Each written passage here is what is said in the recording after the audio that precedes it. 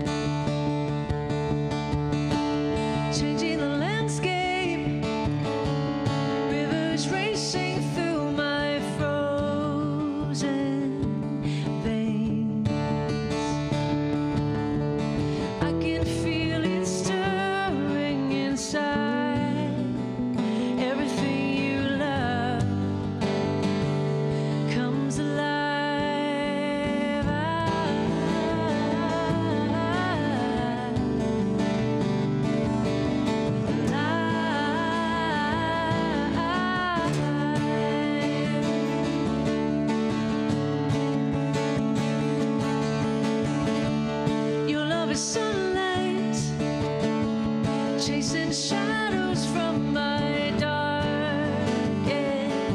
room. Bright and relentless, calling hope out of its airless tomb. Now I can feel it stirring inside. Everything you love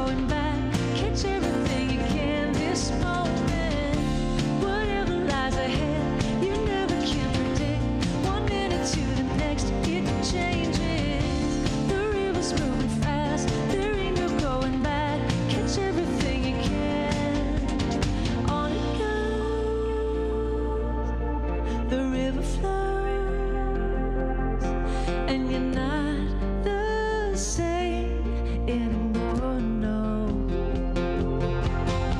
With open eyes, see a light unfolding till you find yourself on undreamed shores. You're gonna find yourself on undreamed shores. Find yourself.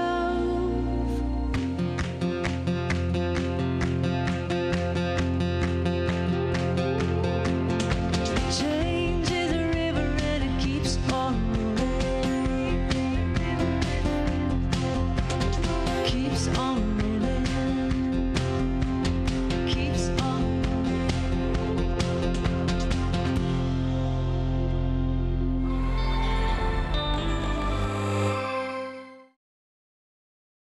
Staci Frenes is a UC-Berkeley graduate, mom, and former English teacher who has enjoyed successes she hasn't dared to dream.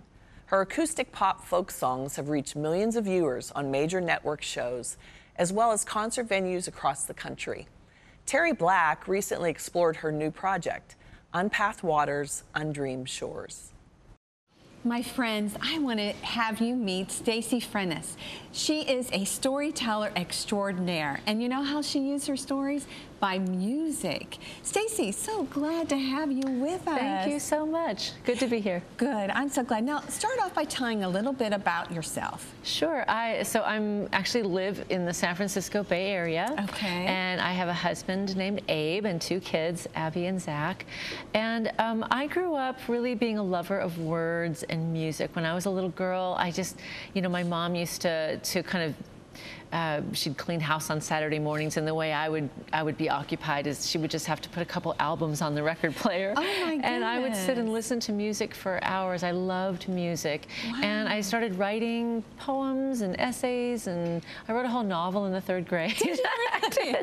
Because I loved Okay. words and music. And then right around the age of 12, I met the Lord. I was introduced to the Lord at a summer camp, and I gave my heart to Jesus. And from that pivotal point, I began actually writing songs, because the words on the page seemed to kind of float up and want to have melodies, and I was hearing these melodies in my head. And really, it was all about this new life that was starting inside of me, and I wanted to think about it, process it, write about it, and that's how it came out of me, was just in songs. That is so incredible that your songs that you sang or wrote and you sing, they came from inspiration that God put in you. Absolutely. I think it's just, once you're filled with the Holy Spirit, as a brand new believer, especially as a young girl, there was just so much work going on. There's so much new life and new truths and new revelations coming into my heart. And those things were exciting to me. And so, and just wanting to kind of praise him in song as well. And so all of the thoughts I had and all the questions and all the dreams and all the hopes came out as songs, Well, that's something I'm so curious about, because I'm not a songwriter. And so did you find that you had song lyrics when you went through bad experiences that God pulled you through, or was it in the quiet times? How did music come about for you? It's funny, they say that dark times and hard times is really fertile those are real fertile for creativity, and I can attest to that. It seems like when I'm struggling the most to find a purpose, to find a meaning, to find God in the darkness, that's when I tend to create. That's when I write songs, and it's almost as though the creating itself, the writing, is a search for answers. A search for peace, a search for some kind of way to explain it. How I look at it is, you think about Genesis, how God created out of the chaos. He made shapes and forms out of nothing. And I think that's what songs are for me. They're a way to kind of take the chaos and shape them into something hopefully beautiful. Oh my gosh, they are. Your songs are, they all have messages. It's like a story, but they inspire. And your voice is so beautiful. It's just so easy to listen to. Oh, thank you so much. It really is. What a gift gift you have. And when you have written countless songs, I bet you've written, what, thousands? Yeah, easily. Yes. And I just want folks to know too that your songs, they all have a spiritual foundation, but they have found their way in secular world, haven't they? They have, yes. I've been working for years with an agent in LA and then one in Seattle who pitches songs to film and TV, and so a lot of times music that I'm writing from a deeply spiritual place in my life ends up on, say, a soap opera, or ends up on, The Biggest Loser, or one of my favorite shows. or America's Next Top Model, or just shows that you'd never associate with spiritual themes. But I just think it's kind of a beautiful way that art has a way of speaking a universal language, and then even deeper than that, the Holy Spirit speaks, and even more. Yes, I'm sure that the Holy Spirit is speaking through all those shows that use your songs. Wouldn't you? I mean, it makes sense. Absolutely. God's ways that go beyond our imagination. Don't they? That's how I think of it too. Yes, absolutely. Well, I have another question for you too, and it's about your God moments when you write songs. Is there like a certain story where you're like, this is really a God song? Absolutely. There's a song that I wrote for the last album that I recorded called Everything You Love Comes Alive. And it came out of, it's funny, from that title you would think, oh, it must have been during a time you were really flourishing and everything was sprouting up in your life. And it was the exact opposite. It was a time of very barren, desolate time in my creative life and in my emotional life, my spiritual life. We got hit with one storm after another. We had lost our home in the housing market crash, and my dad passed away, and then my brother passed away very suddenly after that, and we're a close family. So it was just one truly hard change after another, and I found myself not wanting to pick up the guitar, not wanting to write, because it was too painful to kind of dig into those places and think about them and write about them. But I can remember one day after it had been months that I hadn't played guitar or sung, and I didn't even recognize how much I'd missed it. And I picked it up and just started strumming a little bit, and I got a couple of lines about how God's love is liquid and how it goes into those deep, hard to reach places, and how it starts nurturing like sunlight and like soil and air and all the things that we need to grow. And that as I sang that song itself became a gift to me. And I realized that, our gifts, when God gives us certain talents and gifts and we express those, it's not always just, I know it's for others and for their joy and service, but a lot of times it's just for us. It heals us to do what we love. And that song was definitely a God moment of Him giving back to me my gift and saying, use it and work through that, and just know that because I love you, everything I love, the Lord was saying, comes alive again. It's that resurrection power. And so your songs, they definitely are more than a song. That your message is not only for yourself, for so many that are just inspired by it. Yeah, and it's so amazing to me how I'll be going through something in my life and write this very deeply personal song, and I'll share it with people, and they'll say, oh, I listened to that song all through my, fill in the blank, like my divorce, or when my child had gone away to college and I was lonely, and these different situations where the song somehow finds a way to just, fill that space, and that's God, that's the Holy Spirit. It really is. And it shows too of your obedience to God's calling in your life. You mentioned about that you saw this as a gift, but it wasn't something that you have kept for yourself. How did you make that change from the gift to keep to yourself for allowing God to use it?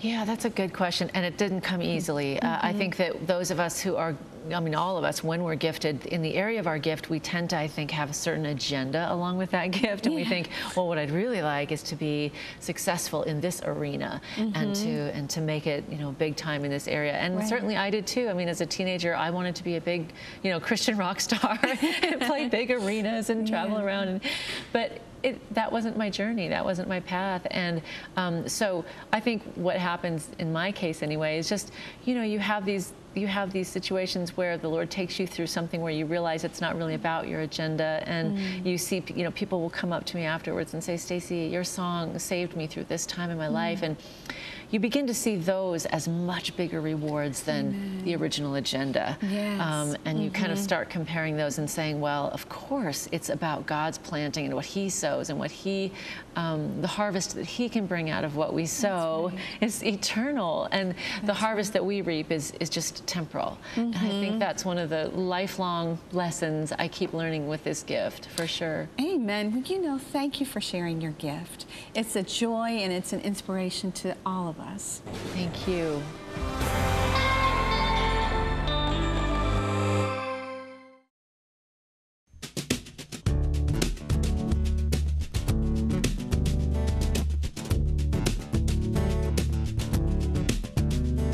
In the heart of every winter, spring waits, ready as a lover to kiss the world away. Suddenly, without warning, flowers break through the snow, and life keeps moving. Keeps blooming, rising from the deep. Love keeps stirring, hearts keep yearning for awakening. Keep moving me,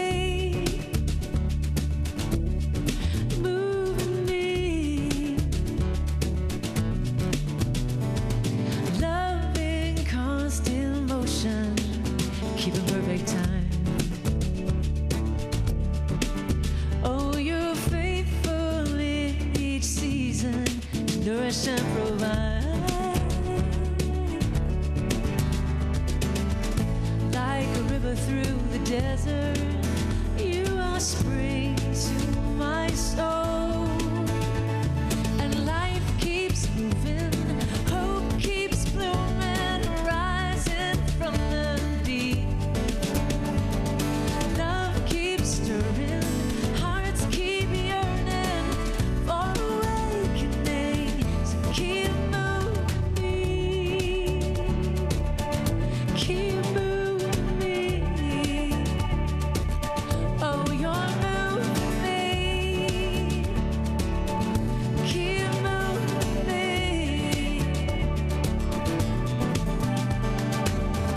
All creation dances to the rhythm of your steady heartbeat. Love and mercy never ceasing, orchestrating good in everything.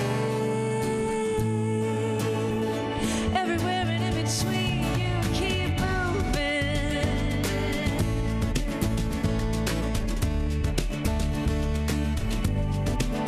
Ah, yeah. Oh, you're moving, and life keeps moving, hope keeps blooming, rising from the deep. Love keeps stirring, hearts keep yearning for awakening. Yeah, life keeps moving, hope keeps blooming, rising from the deep. And love keeps stirring, hearts keep yearning for awakening. Keep moving me, move me, keep moving me. Oh, you're moving me.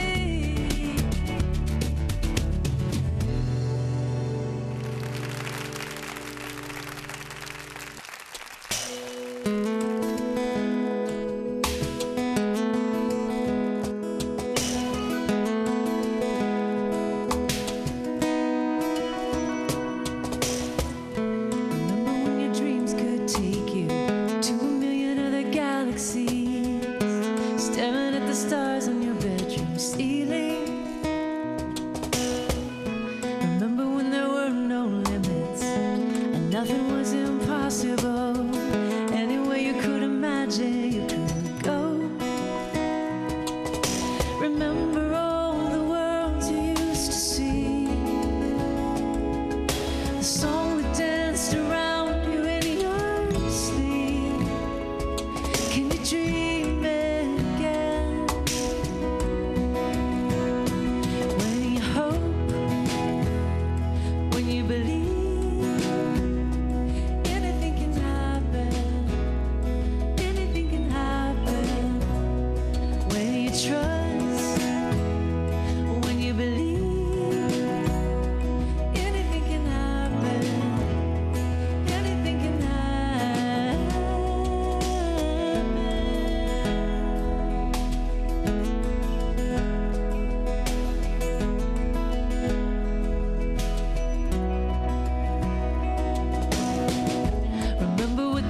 future felt like every day another new surprise.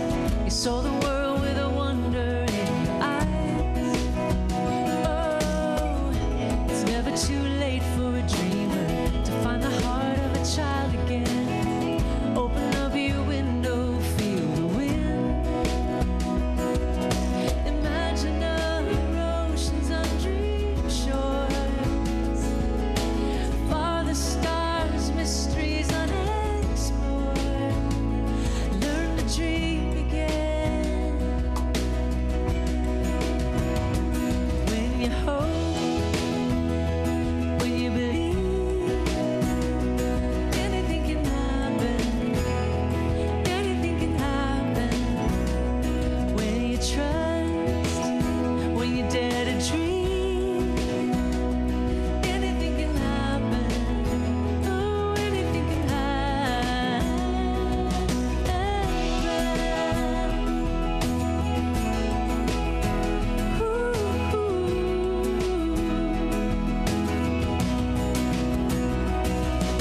Happen in a moment, in a leap of faith. Before you're even ready or you're feeling brave. More than anything you could imagine it could be.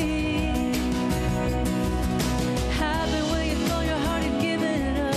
All that you could say or do is said and done. Realizing you were never strong enough.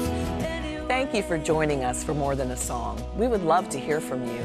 Contact us at family@ctvn.org or call us and we will pray with you for the Holy Spirit to move on your behalf.